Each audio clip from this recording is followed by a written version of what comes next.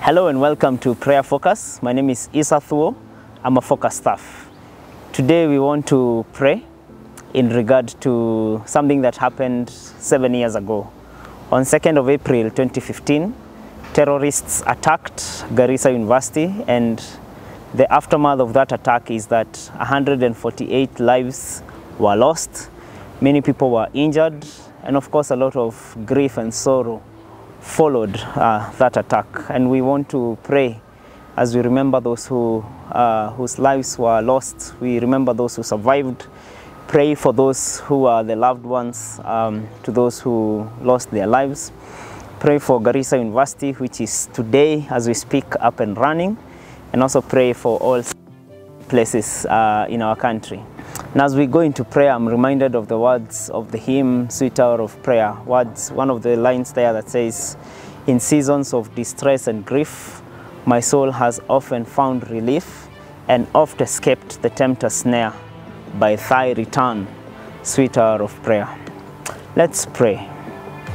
We thank you, Lord, because of Garissa University.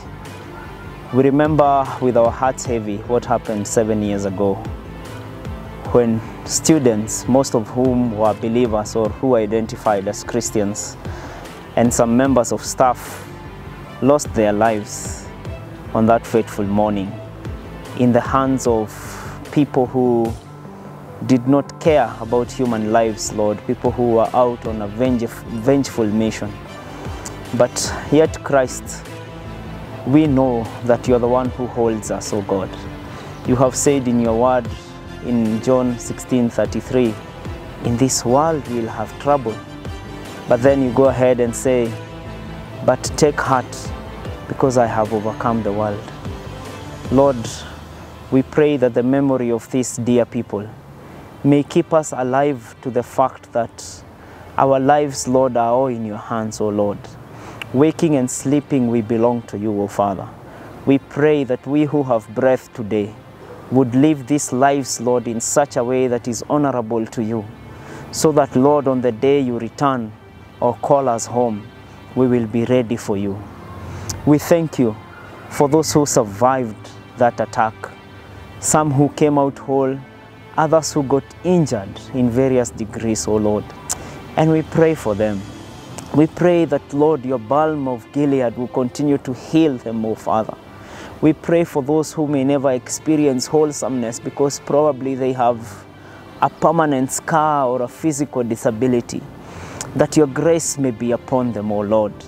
That, Lord, you may give them strength for today and bright hope for tomorrow. That they may know you are the one who holds them, O God. That they will not turn away from the faith, Lord, that they will be strong and they will do well, O God. We remember those, Lord, who are left behind by those who lost their lives. Lord, we know that grief is not easy. And because you hold each of us, Lord, we know you hold them too, O God.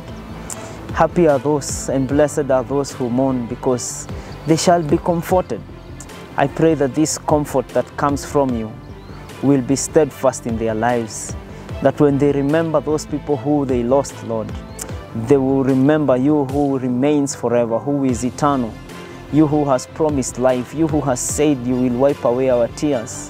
And on that day when there will no longer be death or tears or sorrow, Lord, because you will wipe away our tears, Lord, we pray that you may be the Lord God of all comfort for them and for the praise of your name. And we also thank you because Garissa University today is open and students are learning.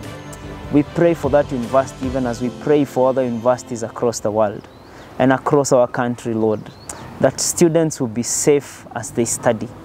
We pray that the perils that, Lord, may harm their lives will be kept at bay, and that Jesus Christ, you will hold them fast, O Father.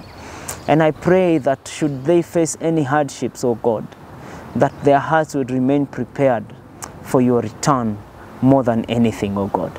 We give you praise and we thank you. And as we mark this day on this 2nd day of April, oh Lord, we just want to say thank you to you who sustains us and who keeps us, Lord, and who walks with us through and through. Praise be unto your name now and forevermore. In Jesus' name we pray. Amen. Thank you for praying with us.